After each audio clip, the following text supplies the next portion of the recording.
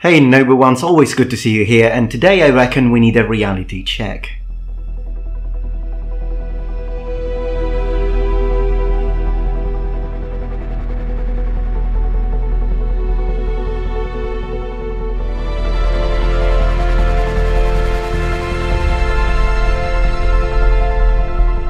So 3 weeks ago I made a video about inclusivity and history, and on that video I spoke about many things, but at one point, as I was speaking about the fact that sometimes some people call me racist or homophobic for no reason, I've also mentioned the fact that sometimes people call me misogynist too, and that usually happens when I mention the fact that historically it was mostly men who went to war, not women. And one of the reasons for this, being the fact that men on average tend to be bigger and physically stronger than women, that being a result of what is called in science sexual dimorphism. And then I got these comments. I have appreciated and learned from you for many years, but that ends today. That's quite catastrophic, isn't it? What can I say? Thank you for watching and sorry to see you go.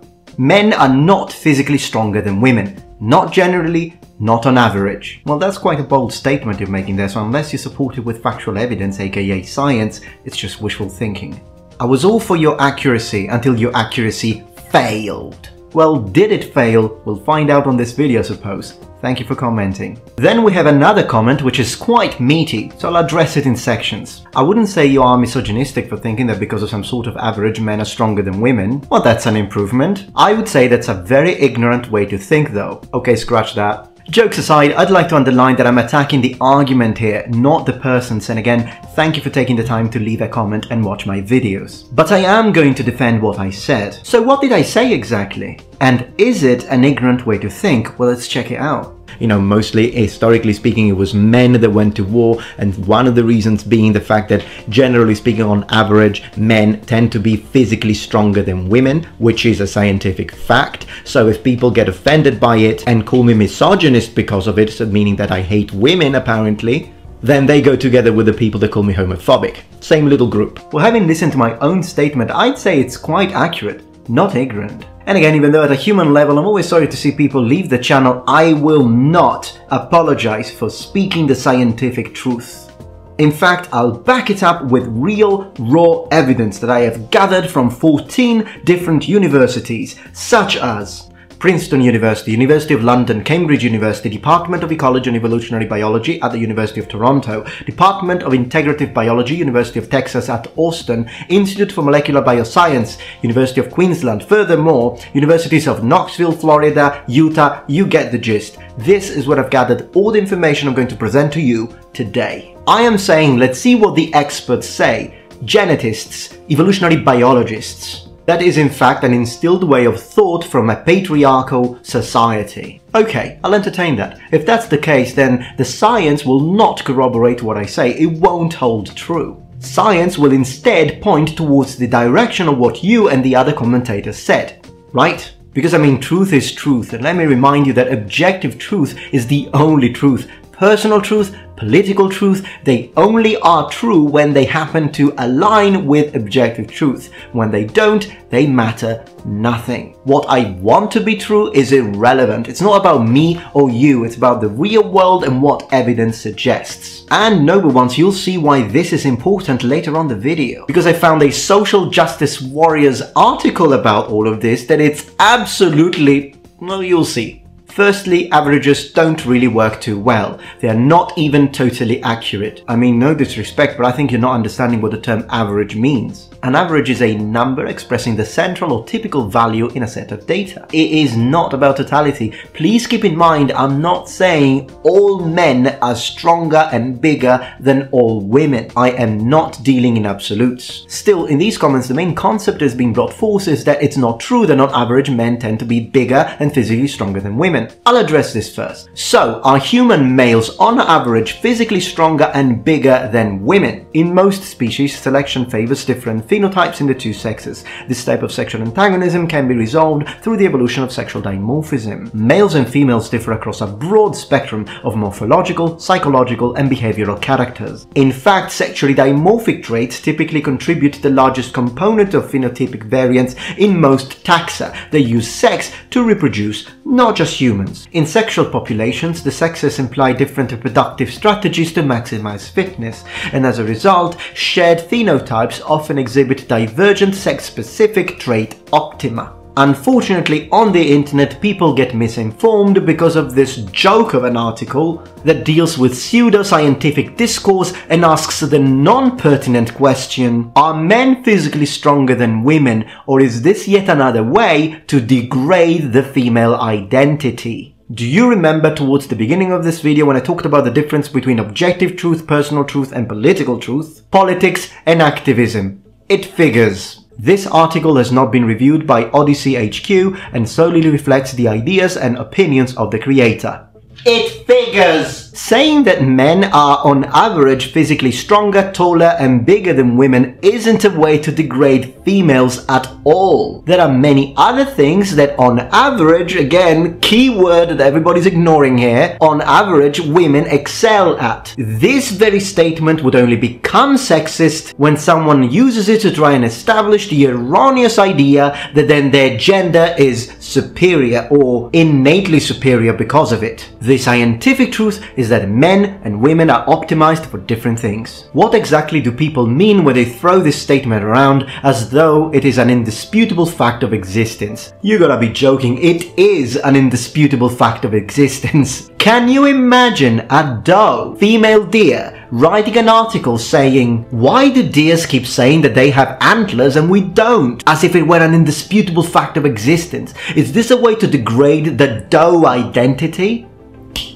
And of course you put a picture of a woman bodybuilder. Dear social justice warrior, that picture will be relevant if someone like me said, all men are innately stronger than all women. But no one says that. We're dealing in averages. Of course this bodybuilder woman or a professional MMA girl can kick my ass. But that doesn't change the science when we talk about the averages. Are these words truly limited to the female body, or do they extend to the degradation of the female identity as a whole? No, they don't. Next one, please. Men are physically stronger than women who have on average less total muscle mass, both in absolute terms and relative total body mass. The greater muscle mass of men is the result of testosterone-induced muscular hypertrophy. Men also have denser, stronger bones, tendons and ligaments. Right then, now, let's see if you can tell me what these two little factoids have in common. Factoids. Thousands of peer-reviewed studies on genetics, evolution, neuroscience by the best universities in the globe. She calls them factoids. It seems that neither of them tell us why it is that these statistics have come to be what they are. They fail to answer questions such as, what is the cause of these differences? Oh my gosh, I really want to see what she thinks is the cause. Let's see why, according to this individual's opinion, that's the case. The first statement, delineated as fact, tells us that biological men tend to have particular characteristics that, for arbitrary reasons, have come to be the qualities that define physical strength. Not arbitrary. There is a specific definition of strength in our language. Strength is the ability of muscles to overcome resistance. Strength can also be defined as the amount of force a muscle or a muscle group can exert. But let's get back to the explanation as to why this difference between men and women is a thing in the first place, because it's just gold. Are they in any way conditioned into existence by the environment in which these individuals grow up? From the dawn of civilization, the majority of humans encouraged the aforementioned qualities in biological males. They were pushed to the dangerous tasks, like hunting animals for food, to be aggressive towards intruders. What about all other factors such as those related to outside influence, like males being told from the moment they can speak and even beforehand that they are capable of physical greatness, for example? What about how females are told in every way that they are lesser, that no matter what they do, they can never achieve the physical strength of males because males somehow are inherently superior in this sense? Let's dismantle this piece by piece. Buckle up. First of all, sexual dimorphism starts in sex determination's initial switch early in embryogenesis, before we were even born. It is not a construct of society. The various anatomical and physiological attributes of women that are usually mentioned as contributing factors in gender strength differences, including narrower shoulders and higher percentages of slow twitch fibers, which produce lower amounts of force than fast twitch fibers, and all of the other anatomical differences between males and females, which are evident in soft tissue regions and body size, which is also another sexually dimorphic trait. These are not there because mommy and daddy told their little boy, eat up so you're gonna grow strong, and they didn't tell that to their little girl. We are programmed in embryogenesis to exhibit these differences, and I'll get to the real reason why in a moment. This is such a firm fact that there are plenty of studies that discuss the implications of sex-biased genetic architectural differences and their relation to human health, pathogen response, and disease control. This isn't bro science. Women, for example, have a much higher resistance and tolerance to pain, and I can see that in my everyday life. Whenever I get a temperature, I don't want to leave my flat for an entire day. When my fiance gets a temperature, she's like, hey, let's go to Taco Bell. By admitting this fact, am I degrading my masculinity? No! Furthermore, when you say since the dawn of civilization, well, you are completely wrong there too, because sexual dimorphism precedes and predates civilization. It even predates mankind.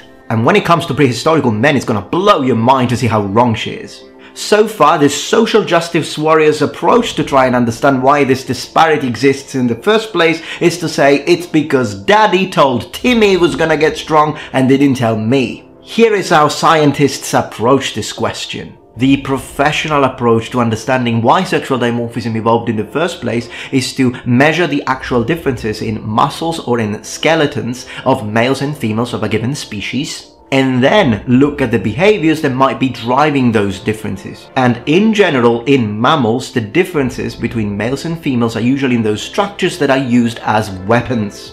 As I pointed out earlier on this video, elks developed antlers, rams developed horns, and generally speaking, males developed specialized weapons when winning a fight is critical, and humans do too. Males' upper bodies are built for more powerful punches than females. And what this suggests is that fighting between males may have long been a part of our evolutionary history. In other words, we are talking about the implications for sexual dimorphism on fighting ability. Generations of interpersonal male-to-male aggression have shaped structures in the human body to specialize for success in fighting. The proportions of the human hands aren't just for manual dexterity, they are also to protect the hands when they are closed into a fist. These biological and behavioral disparities between the roles of each sex can manifest morphologically as structures that aid in sexual display or combat in males, or features that aid in reproductive success for females, such as the aforementioned higher tolerance to pain that women have, that they need in order to be able to go through childbirth. I mean, if I could, as a man, I would love to be able to share the pain with my girl. The problem is that I would probably suck at it. Now, since we're talking about combat, keep in mind that weapons are great equalizers. In other words, give a weapon to a woman and she'll be able to take on a stronger man. And clearly, depending on the weapon, that disparity might be slightly reduced or completely obliterated. I mean, sniper rifle? But it is absolutely ludicrous to think that this disparity in body size and strength between men and women is due to society or upbringing. I mean, look at nature. I don't see anyone going around claiming that the only reason why bucks, some male deers, have got antlers is because people are telling bucks, come on guys, bring it on, fight for competition, while these same people are telling does, oh not you honey, you're gonna become a princess. And that's the reason why does don't have antlers. Seriously. Spoiler alert, our genitalia are not the only sexually dimorphic region in our bodies. Furthermore, it doesn't appear to be coincidental in the slightest that these so-called sex differences are less and less the younger someone is. They only become pronounced as the years go on. Have you ever noticed that girls grow up faster than boys? Well, guess what? That's because there is also sexual dimorphism in children. Clearly, sex-specific differentiation of most of these features is absent in subadults, but then again, boys don't grow beards and girls don't have breasts. So this only indicates that the initiation of hormonal changes at puberty is largely responsible for the dimorphism. Now, since this person also ignorantly mentioned the testosterone situation, I'd like to explain that one too. Sex hormones responsible for pubertal transition are found in both males and females. However, estrogen naturally occurs in higher levels in females and testosterone in males. Estrogen and testosterone facilitate different rates and trajectories of skeletal growth in both males and females. They dictate the maintenance of skeletal muscle mass and influence body size differences between the sexes. These contrasting hormone functions result in heavier bones and larger ultimate adult skeletal size for males and lighter and smaller bones for females. The question remains, what exactly creates high levels of testosterone? Testosterone can be found in every human body, we just said that. Undoubtedly, this could contribute to increased numbers, but could it really account for the overbearing differences that exist in testosterone levels between the binary sexes? Has it not, in fact, been shown that high levels of aggressiveness, libido, and even confidence are directly related to said levels? Oh my gosh. So basically she's saying it's because men act in a certain aggressive way because they've been told to do so, and by the way, my parents never told me to be aggressive, but I'm just saying, just because men are told to be more aggressive, that's the reason why, as adults, they gain more testosterone. Well, we were just talking about children, right? Well, a little later, during the juvenile period, something called adrenarche occurs, when the zona reticularis of the adrenal cortex matures and begins secreting higher amounts of adrenal androgens. All the behavioral tendencies I just mentioned hold one thing in common: they increase levels of testosterone. It is curious how the very thing that is assumed to be the cause of increased physical strength in biological males is linked to exactly the sort of behavior that is encouraged in and often forced upon them, the same sort of behavior that increases the very particular hormonal level. Estrogens, mainly 17-beta estradiol, are one group of sex steroids that play a critical role in embryonic, fetal and postnatal development, and the effects of these hormones are mediated through nuclear estrogen receptors such as ERS, ER-alpha and ER-beta. Thinking that the only reason why there is a difference in body size between males and females is, come on Tom, go play football with your mates, is ignorant on a multitude of levels. And yet, I was called ignorant. Because this is yet another example of a societal tool being used to degrade the female identity. Specifically, we see science being used under its objectivity veil in order to justify the status quo, the belief that women are weak and less than men. First, you are the one saying this. I never said I don't know, how long is this video? I never said women are lesser than men. Secondly, science uses objectivity because science has to be objective, and the fact that you ignore that means you shouldn't even use the term science in your pseudo excuse of an article. Thirdly, at least half of the studies I have used were written by women scientists. But let's go back to the second comment, because we've still got stuff to talk about, and this time has to do with history. So you know, something I know a little about.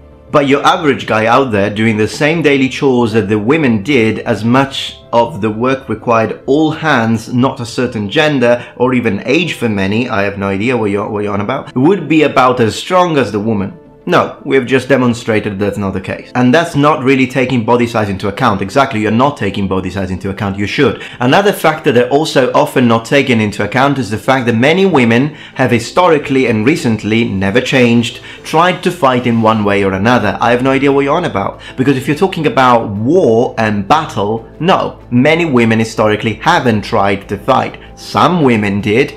In some cultures, of course, you will have a higher percentage of women that know how to use weapons than in others. Look at the Roman Empire. Go back in a time machine and tell an ancient Roman women should be legionaries. He would laugh at you because of their culture.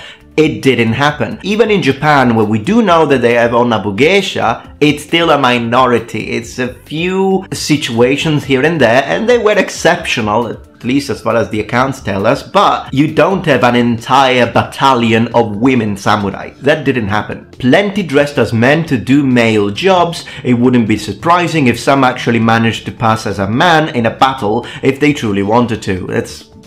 I don't know what you're talking about. And most, now check this out, and most of the army was in fact peasants who weren't skilled, which is another factor not taking in. Excuse me, what army? Because again, well, the Roman army was professional soldiers. They weren't farmers. Yes, of course, in the very early period of Rome, yeah, they were farmers, but that doesn't mean, you know, a person who is a peasant, first of all, is quite strong, because people who work the land, you know.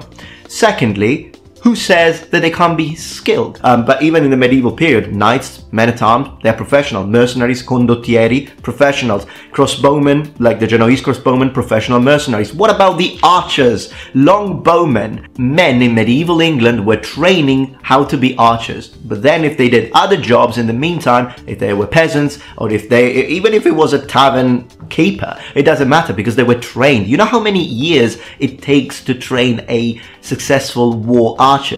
We're talking about 8 years, 7 years, 10 years of training to be able to use war bows. You don't think that these people were skilled? Such as the armies during the Battle of Agincourt? Thousands and thousands of archers. You're telling me they're not skilled? This is the best part. Lastly, can we talk about how convenient it is that whenever we have a confirmed grave of a man with weapons and all that jazz, he's obviously a warrior, but a woman's, nah, she just must be high status. The weapons and shields, those must be her husband's because she missed him or something. The horse skeleton buried with her, well, everyone knows girls love ponies.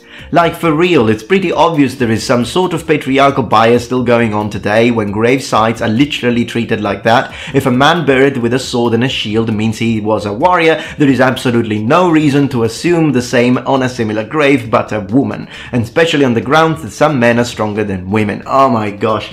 Okay, so what you are expecting professional archaeologists and historians to do is they find a grave, they need to completely ignore the cultural provenance, they need to completely ignore when or the customs of that culture, and if they see a woman with a sword and a shield, they have to say, because you're basically saying there is absolutely no reason not to think. So you want a 50-50. You want to say, oh, there is a woman's burial grave and she's got a shield and a sword, and then I have to say she must be a warrior because otherwise I'm not being fair. Again, you know, the previous person we just read understood nothing about science, and unfortunately this viewer of mine, and again I'm not attacking you, but you clearly don't understand archaeology and history, because archaeology is based on, first, the culture of provenance. If it's a Roman grave, it doesn't matter if it's a woman with a sword, it's clearly not a warrior. If it's a Scythian grave, then maybe there is a higher chance that she was going to be a warrior because of the cultural situation. The reason why archaeologists tend to do that is because in most cases it's exactly like that, and the reason why they know that the woman is buried with a shield and a sword and a spear that belonged to her husband is because we have data that tells us that that was the practice. Again, it doesn't mean that all burial grounds containing skeletal remains of women with weapons are automatically gonna be it's their husband. That's not what archaeologists do. They have to examine this at a three-dimensional level from all possible perspectives, and then they determine and give us their best guess of what the heck was going on with that grave. And guys, sorry, but half of y'all are not stronger than the average woman. Half of y'all are short and twigs. Interesting how you just said at the very beginning of your comment how averages are wrong and not totally true, and now you're giving an average that has absolutely no basis. Half of all men are short and twigs. But yeah, for real, the graves are really the breaking point for most women in that regard. No, not for most women, just for SJWs, because I know a lot of women who are smart, intelligent, cultured, educated, and understand perfectly what's going on when there is an archaeological site. There is an obvious double standard at play, and it's being pushed by only one gender. Okay, there is a disparity. The disparity between the bodies of men and women. Is it fair? No. Is it fair that reproduction for me is just having a good time, and then reproduction for a girl is having a good time plus 9 months of pregnancy plus all the pain of childbirth? Is that fair? No. Is it fair that I don't have a period every month and my girl does? No. So there is a disparity. If you, the other commentator, or the person writing that joke of an article really dislike this disparity, don't complain to males. If you are religious, complain to God. If you're not religious, complain to evolution by natural selection. If you believe in both, pick your poison. And that ends the video today. I hope that you enjoyed it, noble ones. Thank you very much for watching as always, and if you're not yet members of this community, become a noble one. Subscribe to my channel for more content from the Metatron in order to get always cold facts, no bullshit attached. Thank you very much for watching, and remember, the Metatron has spread his wings. Goodbye.